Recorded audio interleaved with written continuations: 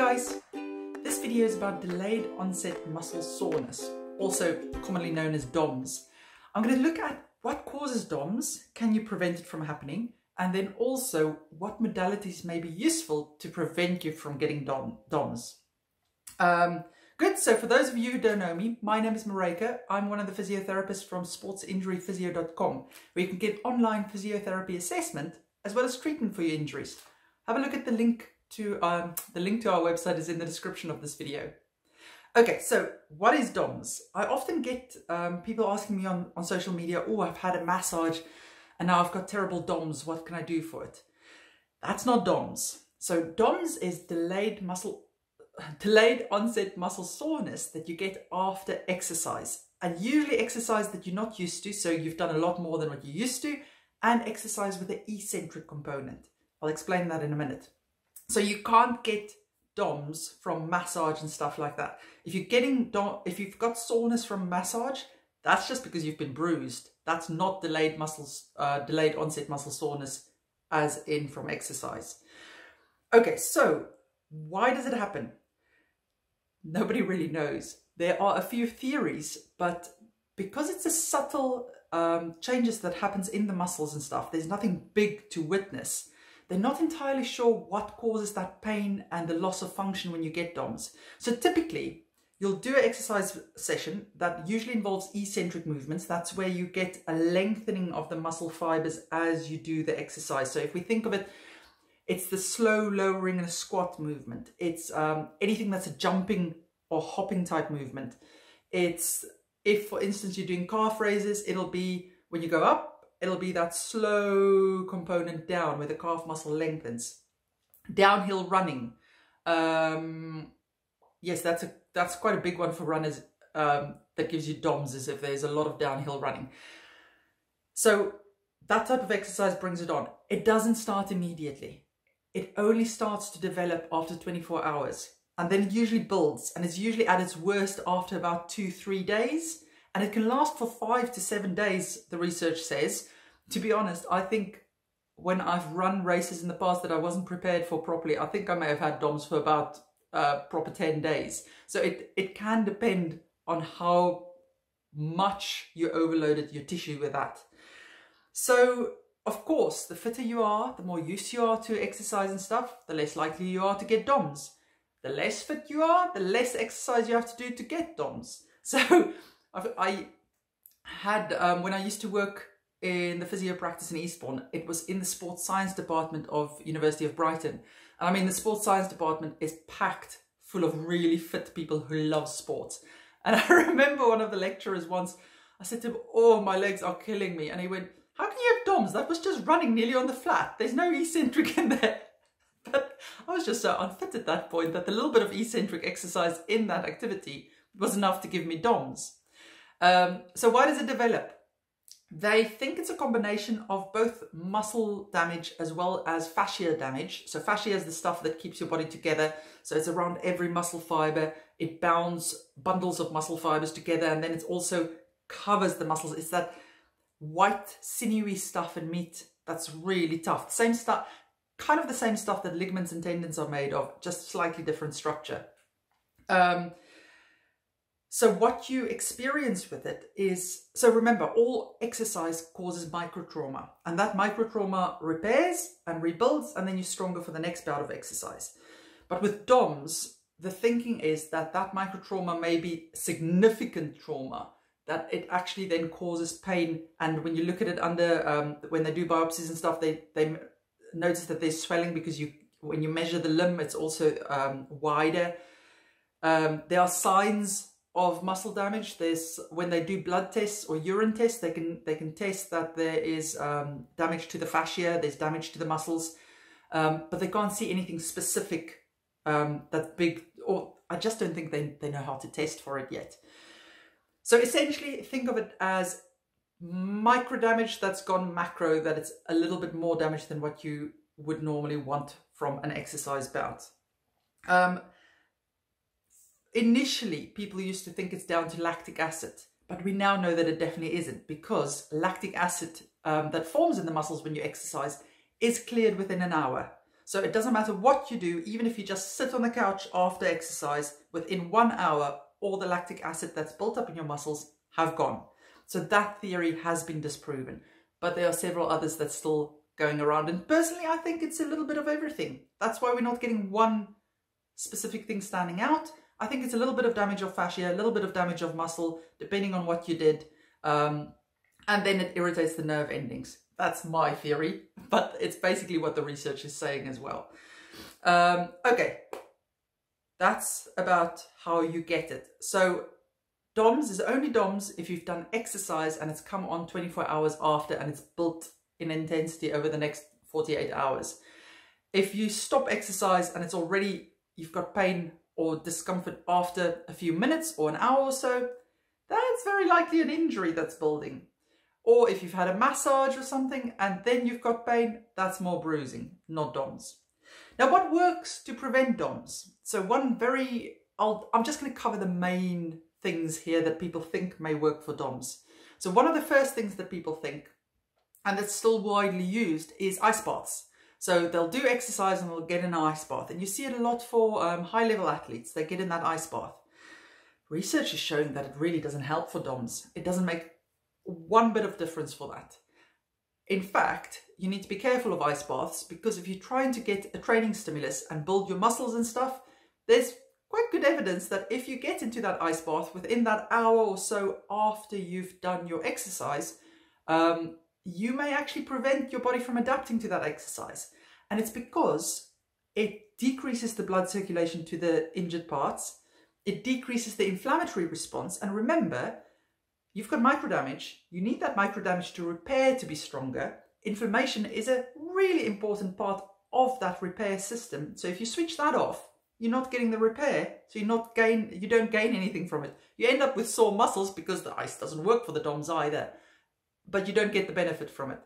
So my advice with regards to cold immersion is I probably wouldn't waste my time on that, and definitely not shortly after you've exercised, because you may actually mitigate the progress that you want or the changes.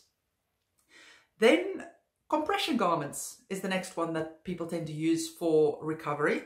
And there is actually some evidence that compression may decrease the intensity of DOMS.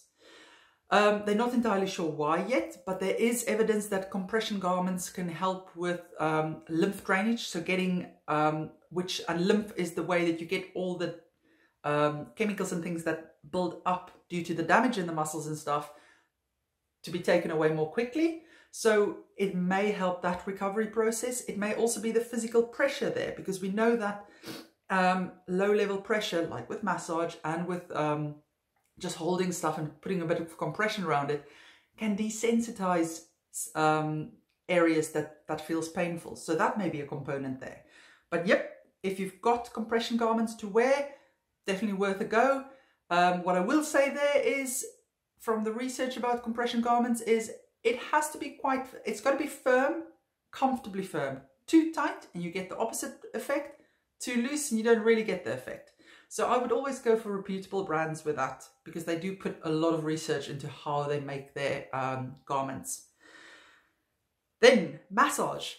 This is an instance where I would say massage can be a useful, you may have looked at some of my other videos where I go, massage doesn't work for this, massage doesn't work for that. I'm not against massage, because massage is an extremely useful thing if you use it for the right things. And the research is supporting massage in all the meta-analysis and stuff that I've been reading in the last 10 years. It always comes out that massage is a useful adjunct for recovery and that it can decrease DOMS. So remember, with DOMS, you get a decrease in function. So the muscle can't contract so well. There's a bit of swelling in there and you've got the pain aspect. Massage doesn't help to restore your function more quickly. So you can't jump better or anything within a few hours or a few days if you have massage versus if you don't, but it definitely decreases the pain. And when we have pain, we don't function that well. So it's always useful to decrease pain, even if it doesn't give you a natural increase in function then. Okay, so foam rolling, same thing for foam rolling. Again, it's been shown to help decrease the pain of DOMS. So if you do foam rolling after you've done exercise that will induce DOMS, you don't have as much DOMS in the days after. why does massage and foam rolling work so well? So you've got to remember how massage works. So neither of those helps with the swelling that you see in DOMS. Neither of those helps with restoring the function more quickly, but it helps for pain. And one of the main ways that massage and foam rolling works is that mechanical pressure on a painful area switches off those pain receptors. So remember, you don't really have receptors that's just there for pain. You've got receptors that feeds back information to your brain about how much pressure is in the area, what chemicals is in that area, stretch, compression, things like that. And it's only when those signals goes above a certain threshold that the brain goes, I think that's now dangerous for my body. I'm going to start creating pain as a warning signal for you to act. When you have an injury, even if it's microtrauma or stuff, those receptors that feeds back about pain, about pressure, chemicals, blah, blah, blah, becomes more sensitive, and they become better at creating those signals that triggers the brain to think, that's a dangerous level, we've got to create pain. So what mechanical pressure does, when you press on an area and you hold it or you do massage and stuff, you desensitize those pressure sensitive receptors. And that's why massage is such a potent painkiller. It doesn't necessarily cure an injury, but it's a really good way to decrease pain in that area. And of course, often it's a temporary thing. A few hours later, you may have pain again, or next day you may have pain again because you haven't fixed the injury yet. But if pain is a big part of why you can't do your exercises, or for some conditions, muscles just become overactive and they are the reason you've got pain, then massage can be a really useful thing to do. And for DOMS, both massage and foam rolling seems to be working. Stretching. So it's funny how people put themselves through a guilt trip when they get injured or when things go wrong. So I'll often have patients say, I'm really bad. I never stretch after exercise and now I've got this injury. But they forget that they haven't stretched after exercise for the last 20 years. So the fact that they've now got the injury is likely not because they've not been stretching for the last 20 years. And with regards to DOMS, what the research is showing is it really doesn't matter. You can stretch until the cows come home. It doesn't help to decrease either the pain with DOMS, and it doesn't bring back your function more quickly. If stretching makes you feel more comfortable because your muscles feel tight and you feel more flexible and that you can move better afterwards, by all means go for it.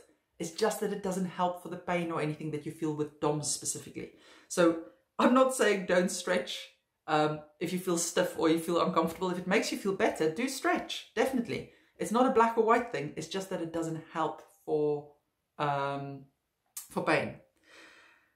Then the last one on the list is NSAIDs, or non-steroidal anti-inflammatory drugs. And I left it for last because it's really important.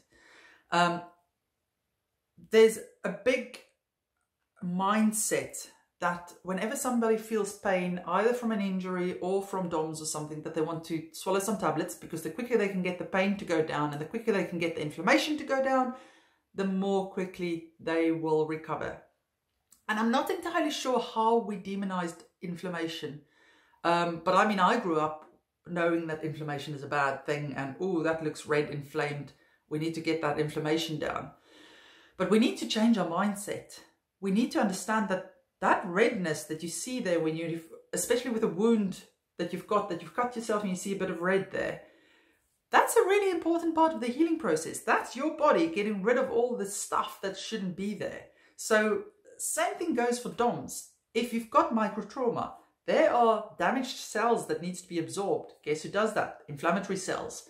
There are chemicals and things that needs to be removed. There are, if it's an open wound, I know I'm regressing now, going off now, but if you've got an injury where there's an open wound or you've torn a muscle or something like that, there may be stuff from outside that needs to be killed off so that it can be healthy tissue again. So excessive inflammation in wounds and things isn't good, but normal inflammation that you get as part of the healing process and as part of DOMS is good and it's needed. It's how you recover. So non-steroidal anti-inflammatories like ibuprofen, Voltaren, naproxen, any of those should not be taken because you're messing with your healing response. And there's research to show that if you take anti-inflammatories within that first 3 to 5 days of a muscle injury, for instance, that muscle injury may not heal as strongly as if you didn't do it, because it's that first 3 to 5 days where the inflammatory process needs to be taking place. Same things for tendons. What's been shown is if you take anti-inflammatory drugs and you're doing strength training and things to strengthen your tendons, you don't get the same response from it. So your adaptation to the exercise isn't as good. So that means you're actually wasting your time a little bit, because you're doing all the strength training to strengthen your tendon, but now you're taking anti-inflammatories, so you're not getting the repair of the microtrauma that you cause through the exercise, so you're not getting stronger. So my advice with regards to ibuprofen, any non-steroidal anti-inflammatory drugs, is for sports injuries, stay away from it unless it's the only option there and there's a clear reason why you're taking it. Not just because you've got pain. Okay, there are other things that you can take that you can chat with your GP about that's not that may decrease pain if you feel the pain is overwhelming.